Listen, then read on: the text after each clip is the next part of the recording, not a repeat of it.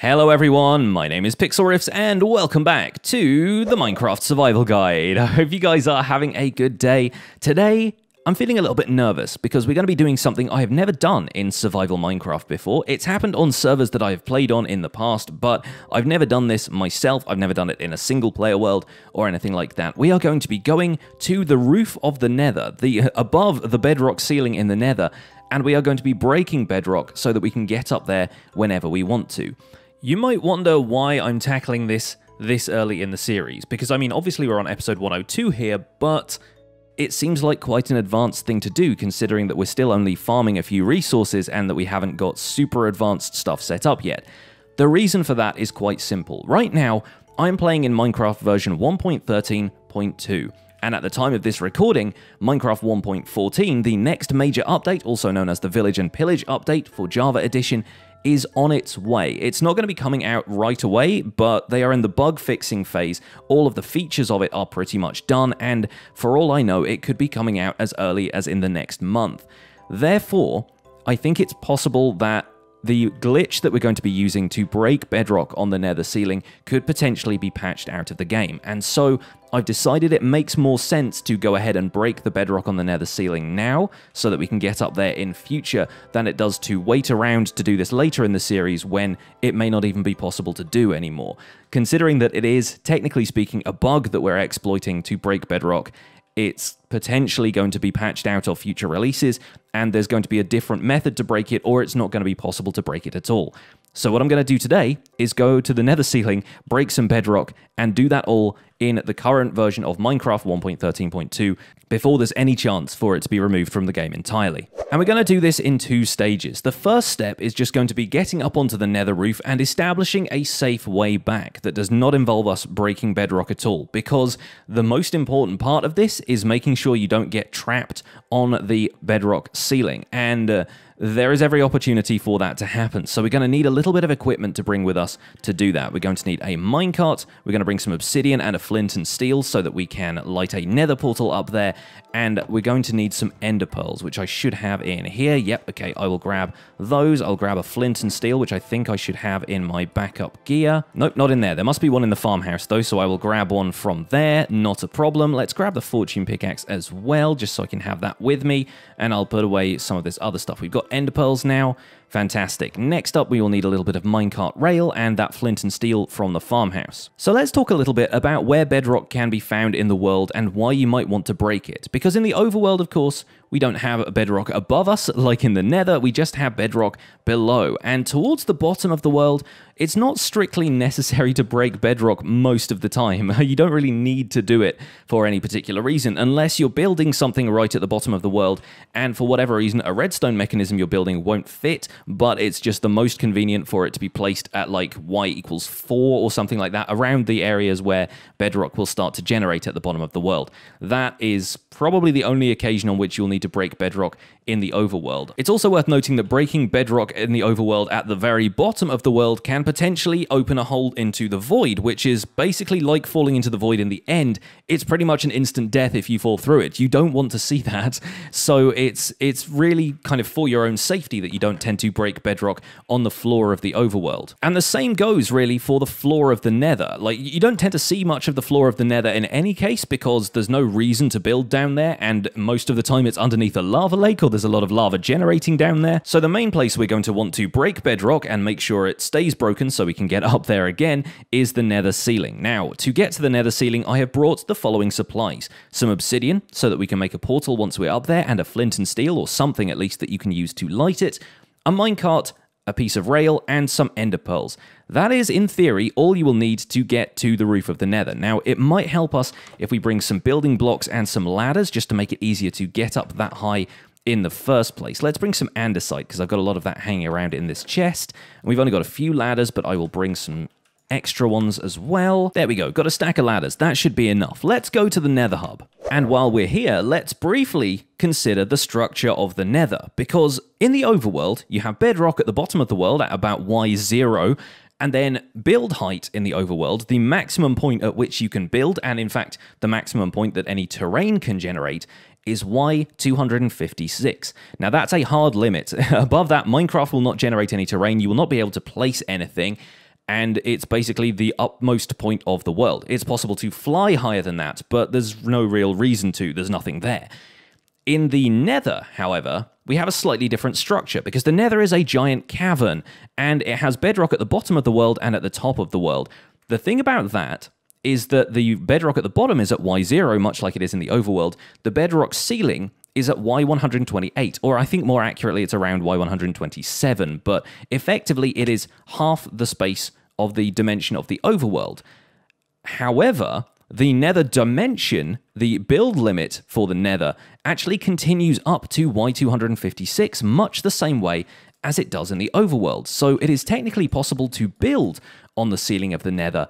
It's just not really possible to go there. Or perhaps more accurately, it's not intended for you to get onto the roof of the Nether. The bedrock is there to stop you doing that, but we are not going to be stopped by the bedrock today. We are going to pillar up to the Nether ceiling, and we are going to make it happen. Now, I need to warn you in advance, obviously, about digging up in the Nether. You're probably going to find a pocket of lava here and there that might end up falling on your head, so just be very careful when you do this, and make sure you have blocks on your hotbar, or alternatively, ladders, because ladders are kind of useful for blocking liquids, and I'm actually going to build up here using ladders and prevent any lava from falling on me that way, although hopefully we should get lucky and not have to deal with lava at all. Have some ladders in your offhand and use a pickaxe in your main hand, and you'll be able to place ladders just by holding right click and break blocks by holding left click. If you hold both of them together, you can actually make a path directly up to the Nether ceiling like that, and the ladders will block any lava falling on you from above. That's usually a pretty good way of doing that until you can make sure that you can neutralize the lava source and not have to worry about it. So here we are up at Y122. We want to be standing, ideally, at Y125 to find the thinnest point of the Nether ceiling that we can get through using the equipment I've brought with me. So I'm going to do a little bit of digging around here just to see if we can get up a little bit higher. There are only going to be a few spots in the Nether where we can do this. That is at Y124. That is not going to be good enough. We will need to do a little bit more searching around here for a spot that's at Y125. And here, I think I've got one. Okay, great. That's really not too far away from here. The Nether ceiling, by the way, the bedrock in the Nether ceiling always generates exactly the same. At least I'm pretty sure this is still the case. The bedrock algorithm was changed recently so that some areas of it were like different from what they were in previous versions, but I'm fairly certain that if you have the coordinates in one world, you have the coordinates in all of them when it comes to finding spaces where the bedrock roof is thin. So right here, we're going to be using this space at 922, and in theory, if I can step up here like so, we have a space that is at Y125. This is going to be perfect for our needs. Now, exactly what we do here is going to be a little bit tricky, and I might need to potentially block myself in here. We're going to place a netherrack block there, and we're going to be able to place a minecart rail on top of this. Now, what we're about to do is going to be dangerous. It's going to lead to me taking a little bit of suffocation damage. I'm going to try and explain it as best I can before I do it, because this is a method for getting onto the Nether ceiling. First, we need to make sure that we've got the supplies. We need to double check that we've got the supplies to get us back home again. We've got some obsidian. We've got a means to light it. We can create a Nether portal on the roof of the Nether. That's going to be fine. Next, we need to place a minecart on this rail here. So the minecart is actually sitting at head height when we are at Y125. The coordinates are very important here. Now, I've got some ender pearls in my hotbar, and this is what I'm about to do. I'm going to right-click to get into this minecart. I'm going to start taking suffocation damage when I do that, but as quickly as possible, I'm going to press Shift to exit the minecart, and I'll just be standing straight up on this block. Once I've done that, I should be able to jump in order to see the Nether ceiling, and I can throw an ender pearl onto the Nether ceiling from there. This is all going to happen quite fast, so I recommend trying this in like a creative test world or something first, just to see if it's possible for you to do this. It's going to take a little bit of quick thinking, a little bit of quick reflexes, but hopefully you guys should be able to handle it. So I'm going to get into the minecart, going to press Shift to stand up. Oh, that's pushed me back a little bit. Okay, that shouldn't be a problem. If you need to, you can, I think, break the rail underneath here, and that will prevent the minecart from rolling around too much if you're in the same space as it. So let's get into the minecart, let's stand up. There we go. If I jump, I can see the roof of the Nether. I'm going to ender pearl, and I'm up there. And that only took a little bit of damage, and that was only because I was explaining it to you guys as I went. So that was not too bad. That was pretty clean as it goes. Only needed one ender pearl, but bring a stack with you because this can go wrong very quickly and then you're suffocating in bedrock. Now comes the important step of making a nether portal back home. Right now, our coordinates are roughly the same as the portal to the overworld that I first established when I came into the nether, the portal that leads to the farm where the farmhouse is and my base is. If I build a portal up here on the roof of the nether, it's going to lead directly back to that farmhouse portal as long as I build it within range. And so, effectively, considering we basically just dug straight up from where that portal is, all I should need to do is make a portal up here, light it, and this will take me back to the farmhouse. So let's give that a try, shall we? Fingers crossed that this all goes well and nothing has messed up with the maths. Here we are, we're back at the farmhouse, we've come here from the roof of the nether, and everything has now been established on the roof of the nether. That's perfect. Okay, now when we go back through this portal, it's not going to lead to that nether roof portal anymore. Even if this was the only portal around, even if this portal was broken, it would not lead to the portal on the nether roof. The nether roof is not meant to be accessible by any means. Therefore, even if you built a nether portal at world height, if you built it up at Y252, and that was like the highest possible that you could build a nether portal in the world, you would not get onto the roof of the nether with that portal. Nether portals are only ever meant to take you within the 128 block bounds of the main section of the nether. So a nether portal is not going to be a permanent solution to get to and from the nether. It's mainly just there to make sure I can get home in the event of an emergency and while we need to gather the supplies that we need to actually break some bedrock. Okay, so I spent a little bit of time gathering supplies, and this is going to be a very, very weird process. This is not something that feels at all natural, but it is something that I think right now is going to be essential for us to do, so we're going to go ahead and do it. I have gathered some supplies here. We will need a few minecarts, some TNT to go in the minecarts. These are actually going to be TNT minecarts. I may as well craft those now. We've got some redstone blocks and some redstone dust. We will need a minimal amount of that. Some rails here as well of all different types. We've got regular rail, powered rail, detector rail, and activator rail. We've got some obsidian, which is going to be very important to have because it's a block that cannot explode on top of the nether, and as you can tell from the TNT, we're going to be doing a little bit of exploding stuff. We also have a bunch of pistons, some regular pistons, some sticky pistons. Both are required for this. We'll need a slime block or two, we'll need some levers, and we'll need some building blocks, and specifically building block slabs. So make sure you bring at least a crafting table that you can use to make slabs out of some material that you've got with you.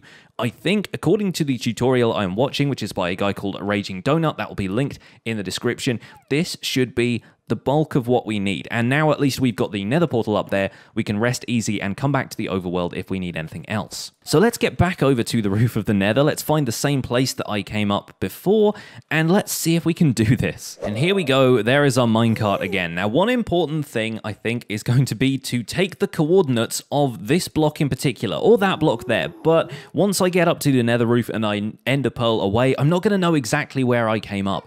And in order to break the bedrock, what we really want to do is break a block that means there is a complete hole down to the nether itself. So we don't want to end up breaking a bedrock piece there and then have to break two more underneath it in order to achieve our goals. We want a hole clean through the nether roof there. And we can break a little bit more around it as we go. We don't have to get this right first time. We've always got that nether portal back to the overworld if we need it, but it is always better if you can get this thing right first time, basically. So I'm going to F3 and take a screenshot of the coordinates. We want 922 is the coordinates of this block here. That is ideally the block we want to break if we're going to be breaking any bedrock block at all. It's going to be this one. So let's do the same trick as before. Get into the minecart, stand up, and ender pearl. There we go. Fantastic. Now, 922 is this block here. So we're going to be aiming to break that one there. The next big step, I believe, is to find out which way north is, because we're going to be placing some stuff in very specific directions here.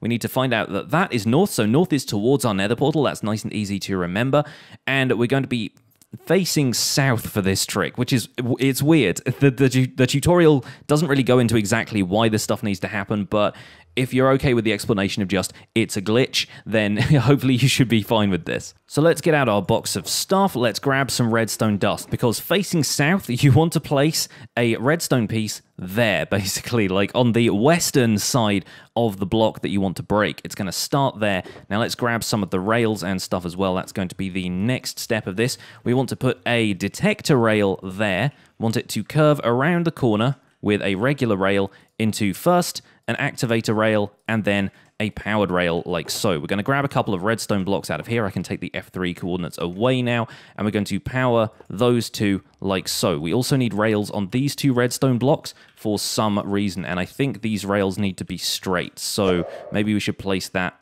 independently of the powered rail. There we go. Now we're going to be placing some obsidian blocks here and here. That one's going to have the minecart pushed against it. And this one is just there to help us place the next thing, where we're going to get a sticky piston and a regular piston. Now the sticky piston needs to be facing down here, which is a little bit tricky to do. If you look at the corner, the top right corner of that, you should be able to place that one facing down. And you can also place a regular piston facing down on this side like so. So sticky piston there, regular piston there. These textures are a little bit difficult to tell from the sides which is which, but the sticky piston needs to be directly above the block that you want to break, and the other piston needs to be on the side here. Now we can get rid of that block, that's just there for placement. We need to put two rails on top of these, and then on top of that we'll place two redstone blocks, and then two rails need to go on top of that one as well. So two regular rails on top of there, and this is the point at which we can start to detonate things. So we're going to take one of our TNT minecarts, place it on this powered rail, and then step back, because that's going to break the heads of these two pistons, and they're going to look really weird for the moment, because as you can see, it's like the entire piston body is still there, but the head texture of the pistons is gone. We can now clear up all of these extra blocks and rails over here, because we won't be needing them anymore, and you can salvage those to break another bedrock block if, for whatever reason, the one you wanted to break the first time around doesn't work out for us. The next step is to realign ourselves with north and place a sticky piston there, like so. So if the piston head extended, it would be underneath the head of the sticky piston that we've just blown up the piston head from. We should now also be able to remove this redstone block and rail here, and by activating this sticky piston,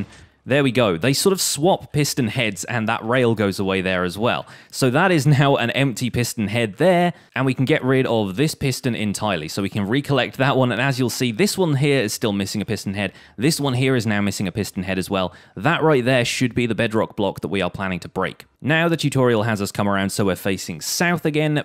Build a block on top of that, add a lever to the side of it, which I should have a couple in there, and switch that lever on, which, as you can see, doesn't do anything to the piston. It doesn't even register the fact that this is a piston anymore. We should now be able to take out this redstone block here, the rail on top of it, and the rail on top of that piston, making sure that you don't break the piston itself. Next up, facing north, we're going to place the sticky piston against this missing piston head here, so that we can have it face outwards like that. It should be pointing south like so. We're going to attach a slime block to it there. We're going to put a block of any kind underneath, and this is where we will need the slab as well. We need to grab a slab from the shulker box. We're going to be placing the slab against the side of this piston head so that we can use our elytra to duck under it. Remember the elytra crawling technique that I showed you guys previously? We can crawl underneath it like that, and the last thing we're going to do is place a piston directly underneath there so it's facing down like so. There you go. A little bit tricky to place that, and it is possible to push that into place with pistons beforehand if you don't have the elytra crawling trick, but by this point in the game you probably have elytra anyway, so it's nothing too much you need to worry about. Now I think we can remove this slab, and now with that slab gone, the last thing we want to do is place a piston facing this way, and it should activate so it is pointing north, and we're going to place a final building block there. I think that's where we place it. Okay, on the opposite side from the lever there. And when we do this, a few weird things are going to happen. We should see a piston pop out of the center here, and when we flick this lever, there we go. That should have broken the bedrock block directly underneath this piston. Let's see if it worked. And it did. We have ourselves a hole in the bedrock ceiling. How weird is that, folks? That's the weirdest method of doing something I've ever seen, and the people who've come up with this stuff in the first place are incredibly clever. I feel like I only understand a fraction of what went into this. I have a little, inkling of an idea. I know sort of what's going on, and so I can try my best to explain this to you guys, but it will probably be pretty wrong. But before I do that, we have a hole here in the nether ceiling, so now I can just dig all the way down to whatever area that comes out in the nether. We can establish a ladder straight up, and from now on, we will have access to the nether ceiling whenever we want it. Now, like I said, I'm not immediately going to go and build like an OP gold farm up here. Just the fact that we have access to this area is enough for now, and that bedrock breaking trick might be necessary to do in future, so maybe we will end up doing that at some point. Maybe if there is a new method that comes out for 1.14, we'll be able to cover that. Maybe if this method even still works in 1.14, that would be fine. There are a couple of other ways you can break bedrock right now, but they're reliant on a couple of things that I feel like aren't quite as reliable for you as a player. So that's the method I've got for you today. I hope you guys enjoyed that.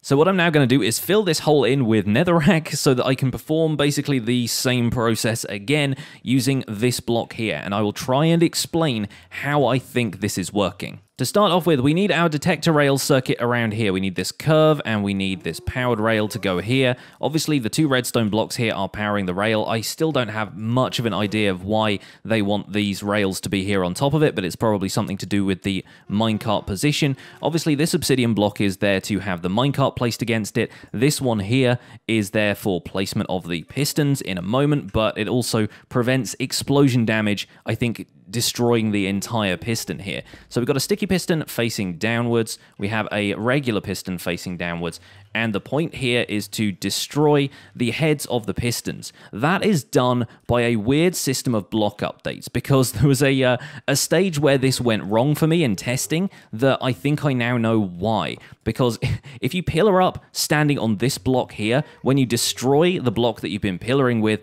it gives these pistons an update from the redstone blocks that you place above them here. So these pistons, because of the rail being there, are technically powered, and if you give them a block update right now, they will actually extend, and that's kind of what's going on with the TNT minecart here. I'm not certain quite what the rails do, but they seem to sort of isolate you from explosions a little bit, so I think that's sort of what's going on with the rails being on top of all of this stuff. Now, the reason I pillared one block to the side is that that's not going to update these pistons, whereas if I place a block in that space right now, both of these pistons are going to extend because they receive a block update. The thing the TNT minecart does is effectively activate this detector rail, the redstone there updates, and what that does is update the pistons at the split second the TNT minecart explodes. So a weird kind of glitch happens where the piston heads get completely erased from existence, but the piston blocks do not.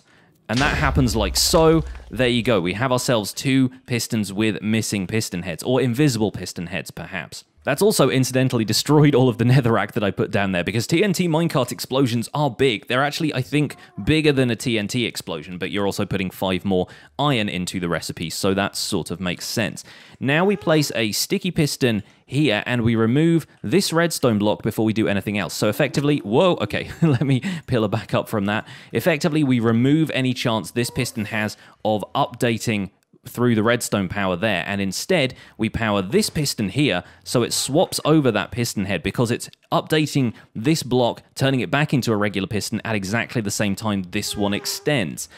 Stop me if I'm getting any of this wrong, because I feel like I am. Then the next step is to come around here, apply the lever to this block there, and then we, basically, because the lever is activated there, it's now powering this piston and this piston, which effectively keeps them extended if they had piston heads, which right now they don't. So that's actually what keeps them in this state where the piston head is invisible and allows us to remove all of the redstone sources around the outside of them. Then we place the sticky piston there, which activates because there's a lever powering that block. We place the slime block on there, the building block on here, and a piston facing downwards into the area underneath this. And that is kind of an important step, because the slime block is going to drag this piston into this space, but then we also place another piston facing out that way, and it deactivates at the same time as this one gets pulled across. This is the bit that's a little bit weird to me. This is the bit that I don't quite understand as far as piston updates goes. But once again, if we pull this block now, the piston pops out, like so, and we have another hole in our bedrock, directly underneath where that minecart was. So the method itself just seems so weird and esoteric, but it works perfectly. So like I said, this has been a weird episode. This has been an episode that I didn't expect to insert it this early into the series. I expected breaking Bedrock to be a very far future endgame kind of thing. But in a way, you also kind of have to take advantage of this stuff when you can, because you never know when glitches like this are going to be completely removed from the game by a new update or new features being added or something like that. Up until a recent update, I think it was the 1.13 update that broke this, it was possible to break the bedrock using dragon eggs, and duplicating dragon eggs was a really important part of the game. Now it's not really possible to do that method anymore, as far as I'm aware, so this is kind of the best method to do it that I've seen. There may be other methods out there, and I'm pretty sure in a recent episode of Hermitcraft, Impulse SV had a very interesting way of breaking bedrock, which we might end up exploring in a different episode. But for now, I think that's going to be it. I hope you guys had fun. I hope you guys enjoy this, and it's going to be really interesting to see what we can do now we have access to the Nether roof. But we're going to cover that in far future episodes, I'm sure. Thank you so much for watching this episode of the Minecraft Survival Guide. My name has been Pixlriffs. Don't forget to leave a like on this episode if you enjoyed it. Subscribe if you want to see more, and I'll see you guys soon. Take care. Bye for now.